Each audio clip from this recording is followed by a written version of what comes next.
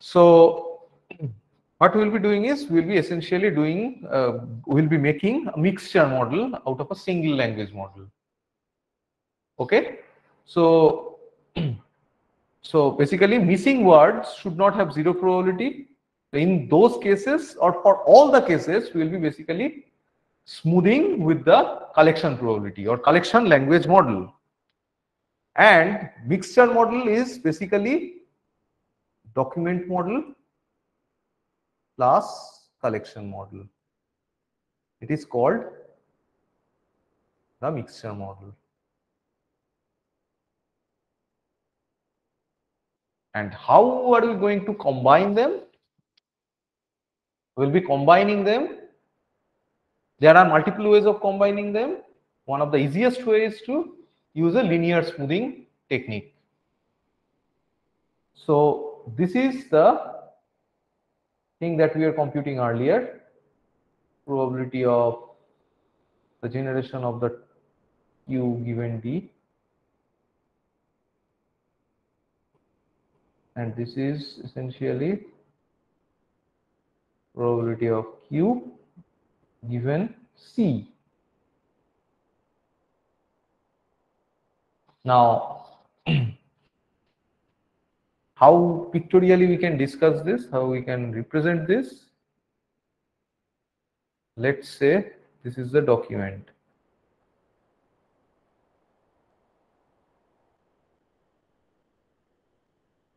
And let's say this is the query.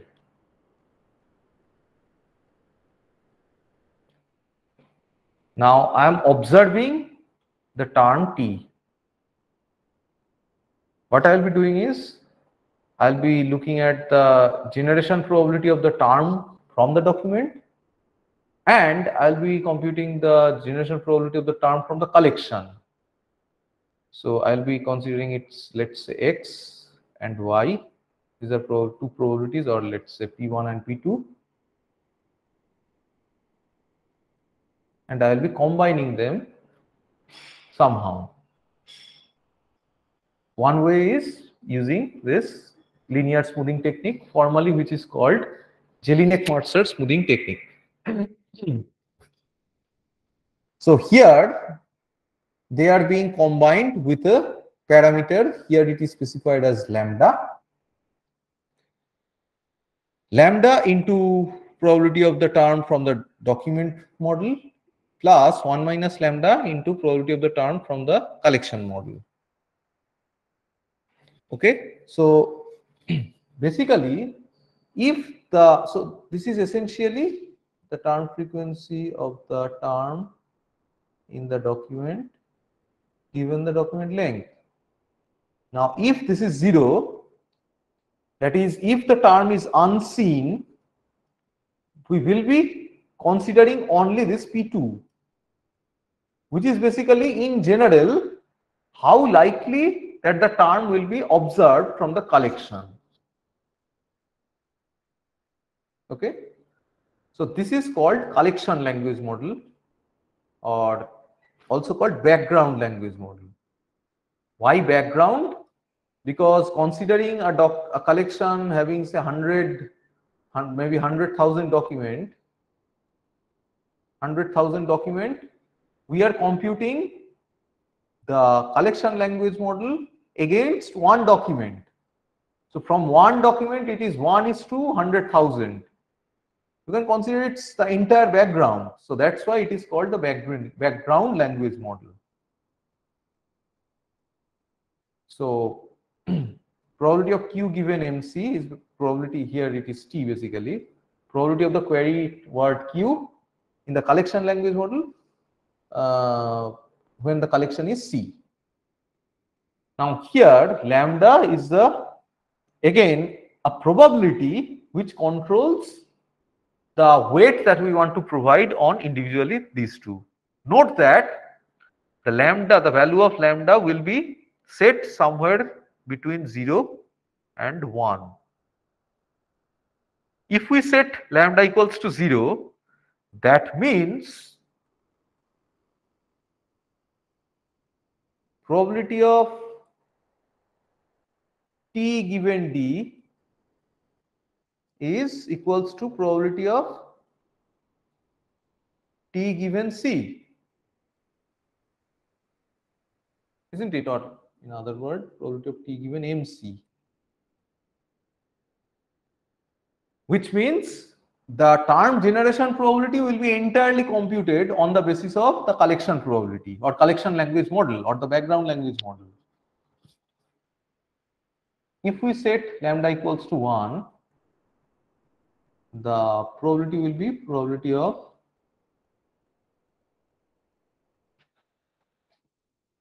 of T given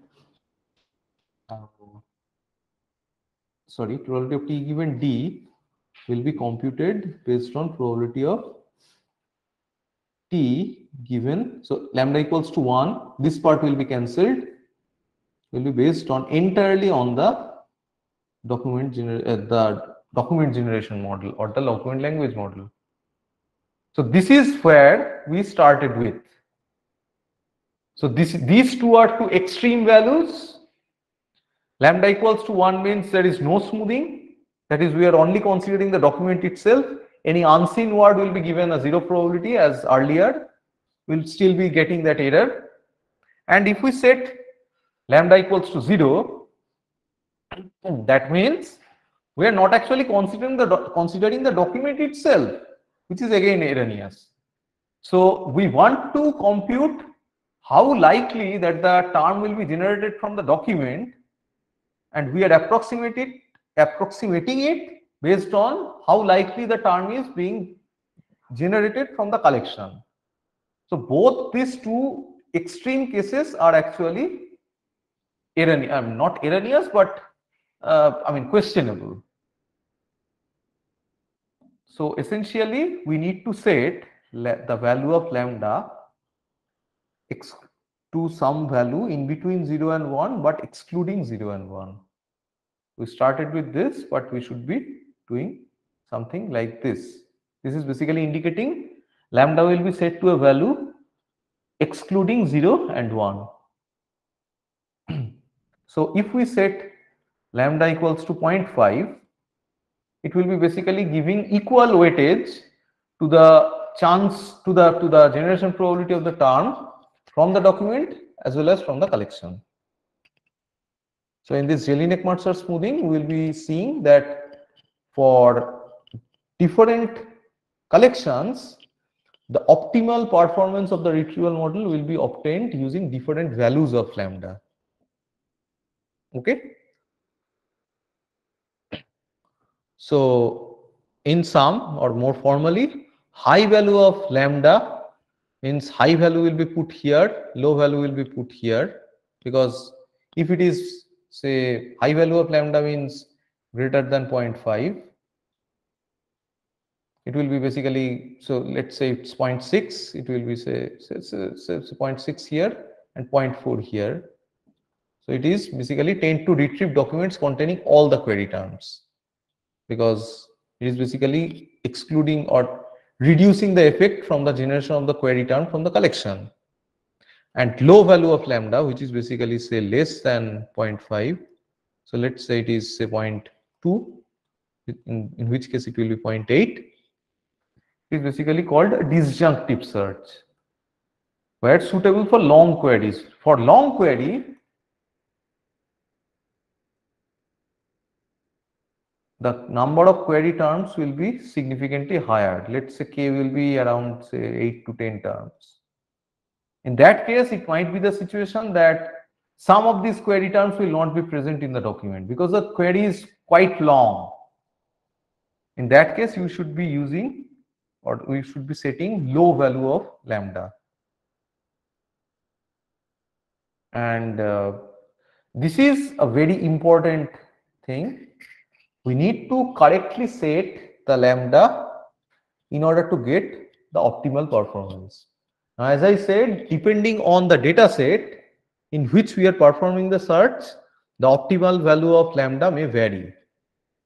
For example, for some document, for some collection, we might be getting the optimal result with lambda equals to 0.9. So for some collection 1,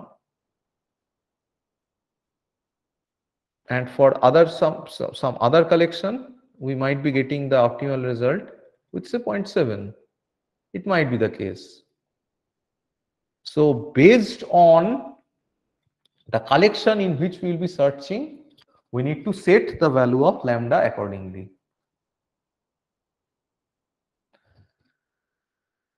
Let's take an example. Let's say the collection is containing two documents, D1 and D2.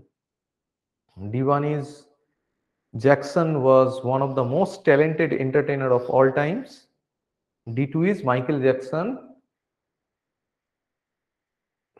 and anointed himself king of the pop. Okay, and the query is say query Q is Michael Jackson. For this query, if we set the value of lambda as 0.5, I'll be requesting you to compute the score of D1 for the query Q and the score of the document D2 for the query Q. And both of them, the score will be LM JM. LM JM. So LM JM is basically the short form of language model with Jelinek Mercer smoothing. So I'll be requesting you to do that at your end later on, not during the class, later.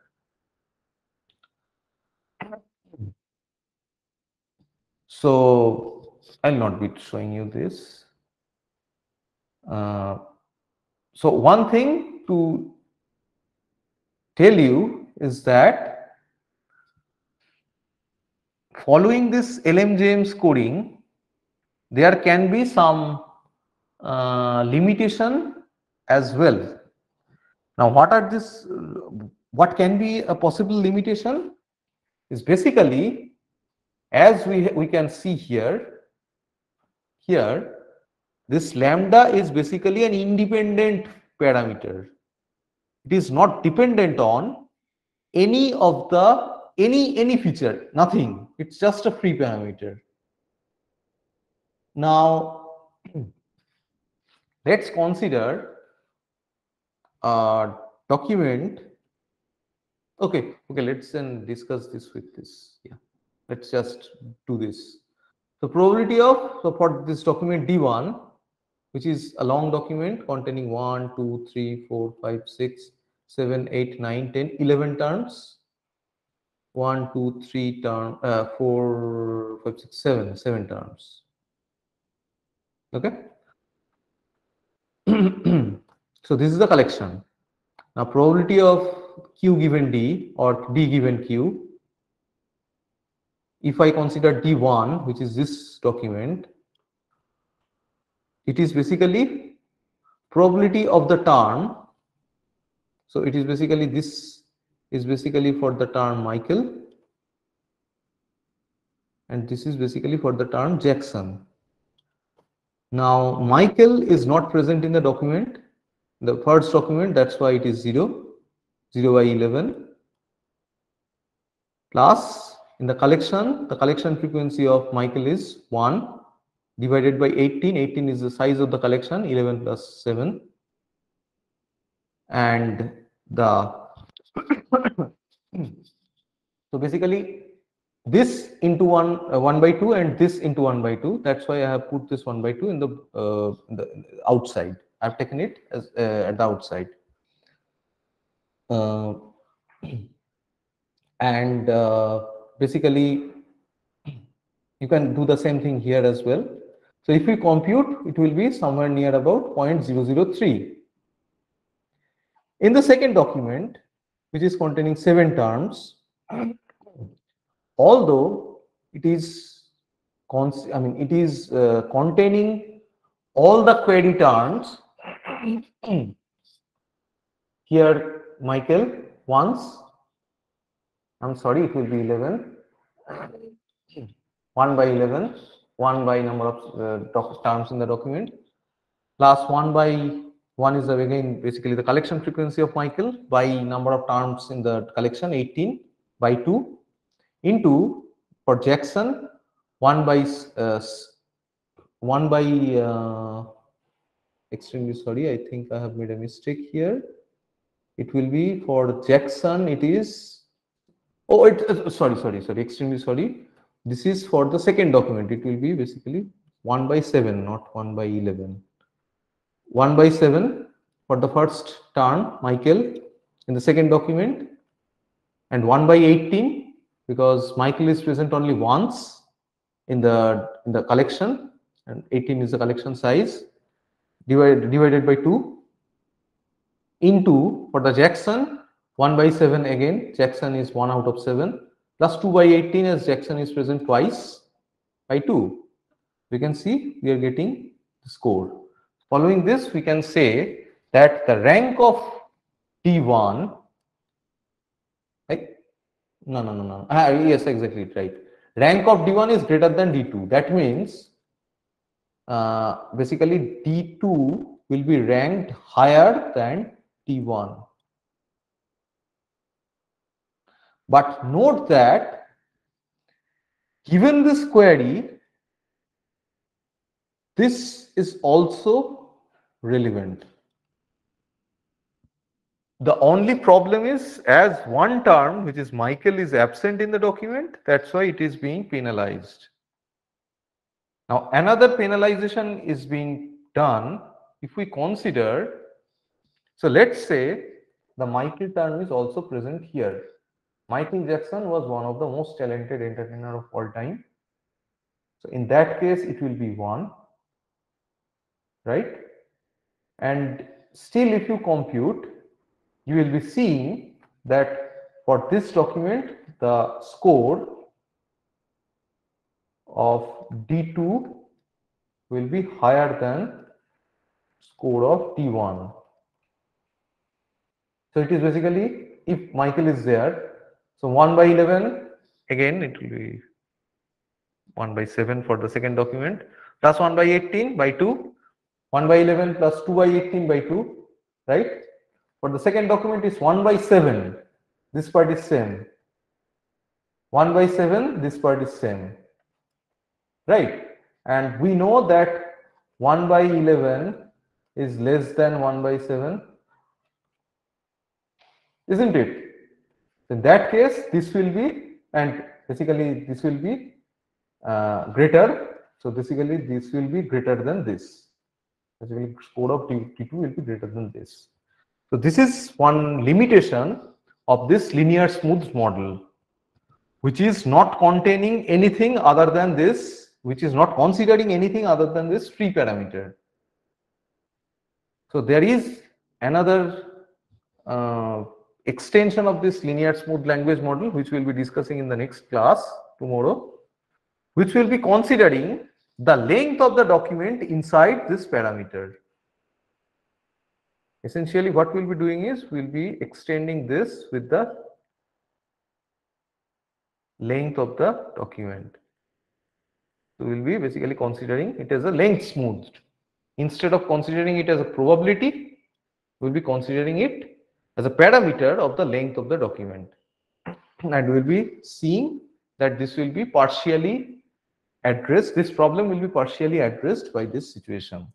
So the problem in this case was this document was given higher score because the number of the number of terms in this document is less, and the number of terms in document is basically in the denominator, right?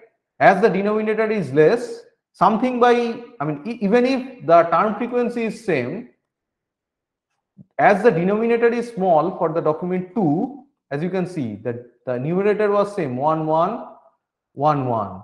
Both of the document is containing Michael and Jackson ones, but as the denominator is small for the document 2, that is the number of, as the document 2 is small, it is being ranked at higher position. So it will be addressed by the extension of this linear smooth language model.